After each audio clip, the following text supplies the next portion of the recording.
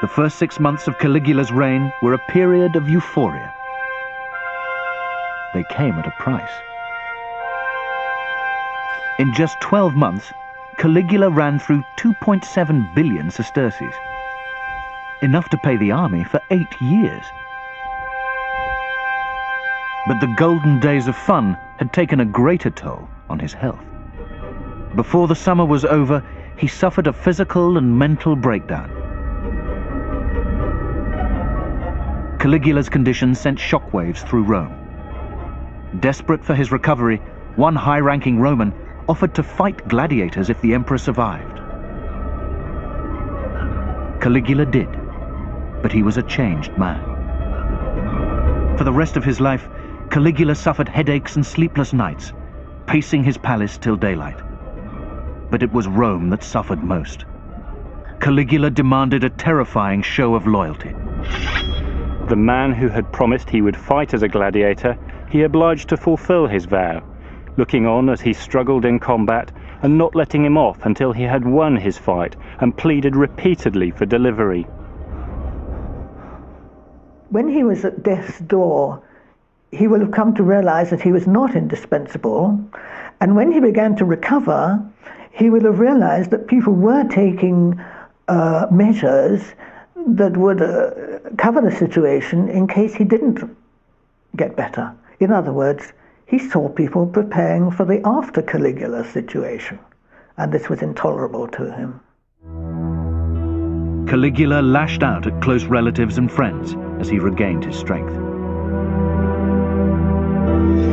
Gemellus, Tiberius's grandson, was accused of hoping for the emperor's death. The 18-year-old was shown how to kill himself. Caligula turned on his father-in-law, Silanus. The old man was accused of treason. Even Macro fell foul of the emperor's anger and mistrust. Caligula had grown resentful of his mentor's advice. He charged Macro with prostituting his wife. Both committed suicide. Ennia had been Caligula's mistress. Now Macro had gone, no one would hold Caligula back. At the age of 24, Caligula had been handed the reins of power. He had removed immediate threats to his position and thrown himself into an orgy of pleasure. He spent vast amounts on sports and games. Caligula came to believe that he could use his power to indulge his own pleasures and his own whims, and that he could do anything to anybody. He didn't realize that if you want to stay in power, you actually have to control your emotions and your desires. Caligula built his own racing track and poisoned his rivals' horses. He joked he would appoint his favorite horse to the Senate, since it was as clever as any senator.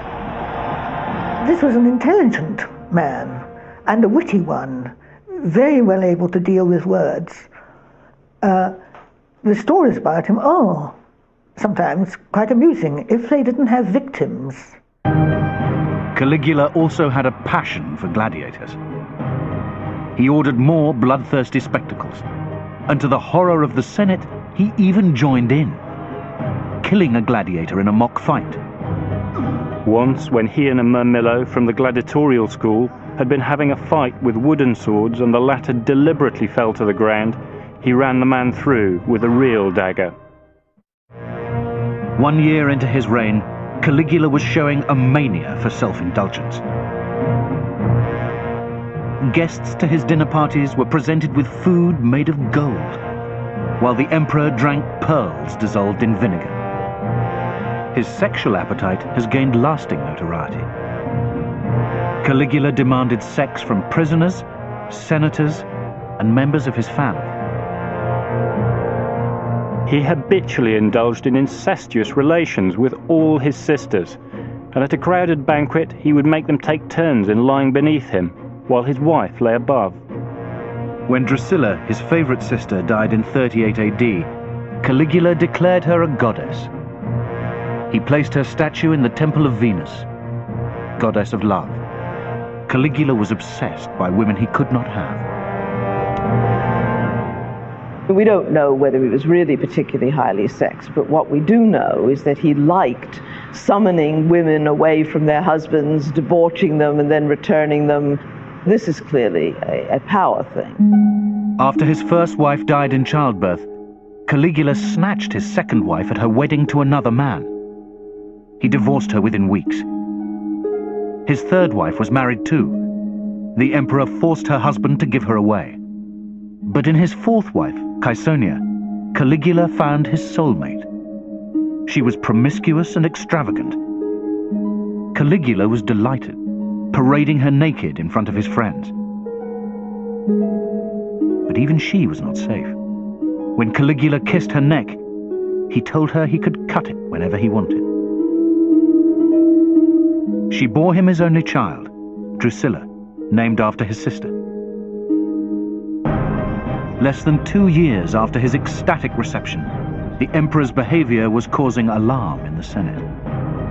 By early AD 39, there were stirrings of resistance. Caligula's response was to unleash terror. Marching into the Senate, he branded them hypocrites who turned against Tiberius and would turn against him. Now he revealed he'd kept copies of lists of his family's enemies, despite his promise. There was panic as he accused everyone of involvement in his family's deaths.